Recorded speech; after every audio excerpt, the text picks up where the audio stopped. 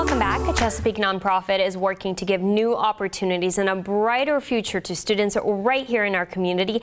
And here to tell us how we can get involved, we have Al Alexander. He is the chairman of the New Chesapeake Men for Progress Educational Foundation. Welcome. Hello, how are you? Fantastic. Thank you so much. Let's hear about your organization. How long have you guys been around and kind of what your mission is? Great. We've been in operation for 11 years now. Okay. And kind of what are you guys all about? We give opportunities, scholarships, and mentoring programs for 11 years to African American males. Okay. So how can people get involved? We're a nonprofit organization, and we give scholarships and mentoring opportunities to African American males. We give scholarships to 21 African American males to the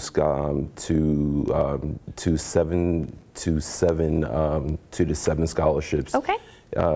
High schools. Fantastic. So are you always looking for sponsors, right? Absolutely. We are definitely looking for sponsors, and we have our biggest sponsors are the Chesapeake, the Rivertons, as well as the police organizations, as well as the hospitals. Wow, fantastic. So you have a big event coming up? Yes. Our biggest event is the gala, as well as our scholarship breakfast, and that will be on Saturday, April 27th. Okay, and can anybody come? Absolutely. Right now we have 500 tickets that are sold. Wow. And we are definitely looking for more. And so how can people find more information on how to attend the event? Our website, the New Chesapeake Men for Progress Education Foundation.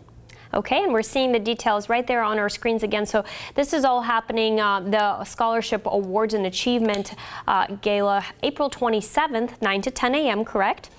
That would be actually 9 to 11 a.m. 9 to 11, great. So an extra hours there.